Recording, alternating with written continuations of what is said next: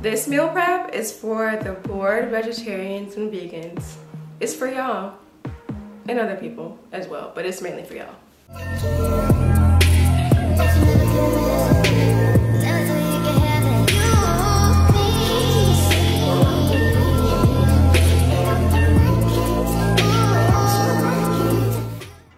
As someone who has tried and failed at meal prepping time and time again, honestly, I'm being dramatic. It was really, I only tried like 2 times.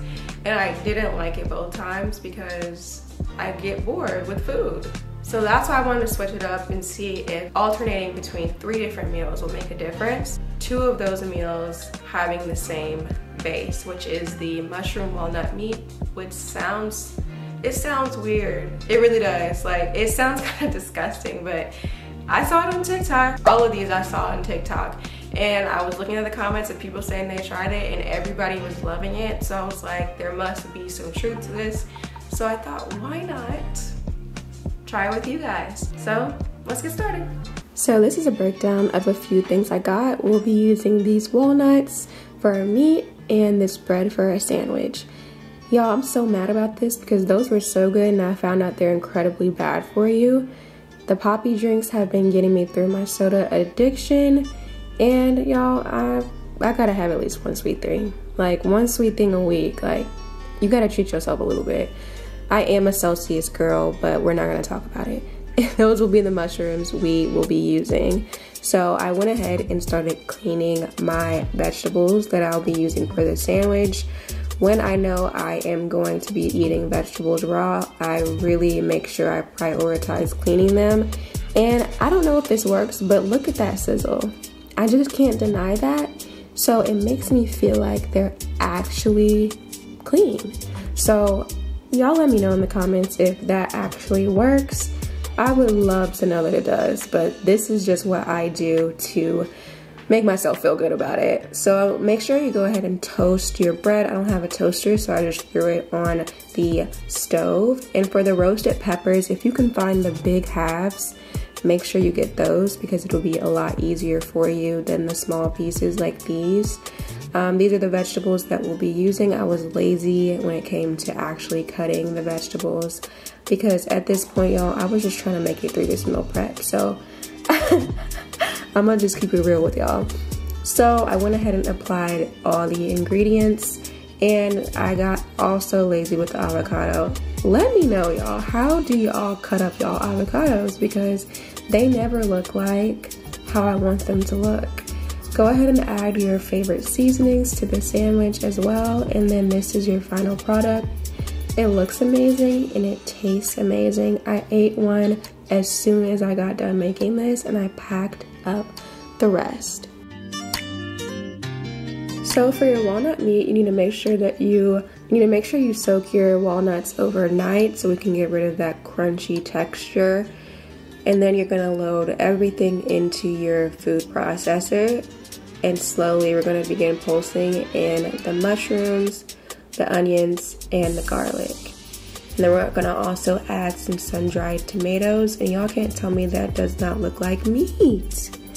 Like, it's insane. Even the texture is similar. We were already off to a good start. Go ahead and oil your pan and throw in your mixture. I didn't measure any of these seasonings, y'all. I didn't measure anything. Onion powder, smoked paprika, and add in your soy sauce and your taco mixture. So I split this batch into 2. Since we're gonna be doing tacos and spaghetti, we're gonna be doing 2 completely different types of seasonings. So for this one, I'm focusing on Mexican seasonings, and then I'm putting it in the oven for around 15 minutes at 400 degrees. And then for our jalapeno sauce, I'm going to throw in the jalapeños to fry them up and make sure you leave the stems on. And I really want a charred look for this. I honestly forgot the ingredients, the exact ingredients for this recipe, so I was kind of just freestyling it. Once you're done frying them, throw them all into the food processor. I went ahead and added half an avocado, some lime, and I added some cream cheese. And it looked amazing. I wasn't sure how I was gonna like it on the actual taco, but it turned out perfect. Once the mushroom meat was done, I went ahead and plated it up and also added the sauce. I was worried about how it would taste the next day, but it worked out perfectly. As you see, I really just threw that cilantro on there. I was getting very lazy towards the end of this. For our next batch of meat, we're gonna be focusing on Italian seasonings, and then you can pretty much add whatever you want. Again, we're gonna make sure we add that soy sauce in. I'm not sure what the soy sauce is doing, but it's gotta be doing something. It's gotta be doing something. And then we're gonna put it right back in the oven. While that's cooking, we're gonna get our green bell peppers and onions together. And again, with the Italian seasonings, you can do this before or after you make the meat. It turned out a little bit burnt, but I could not tell once I combined everything together. It tasted really good. You can use any marinara sauce you want. This is the one that I used, and look at the color. That color is so bright, oh my gosh.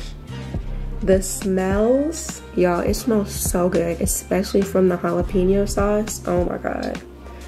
Oh my goodness. And then go ahead and put it. I don't know if you guys like your sauce mixed or your sauce on top, but I like mine mixed, so I went ahead and mixed it up. Let me know in the comments what type of way you like your spaghetti. And then boom. And then I packed up everything up.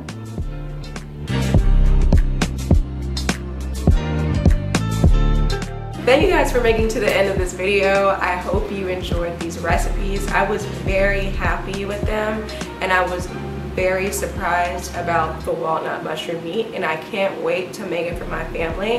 As soon as I got done making that, I sent a picture to my mom, and she was like, yeah, you gotta make that. So I'm super excited to make it for them. It actually tasted really good. I could not believe that it actually tasted like meat. Sometimes when it tastes too much like meat, I kind of get a little bit freaked out, but that was like it was like the perfect amount. The one con I will say about what I decided to make was the sandwich. It wasn't as watery as I thought it was, but I believe the oil and some of the oils from the peppers made it a little bit soggy, so I did not like it the next day that I ended up eating it. I made one for me to eat the day of when I made it, and I really liked it. But if you like spice, you definitely should probably add like a spicy mayo or anything that will really just add some more flavor to it. I loved the spaghetti, and I really loved the tacos. The tacos were my favorite. The sauce was fire.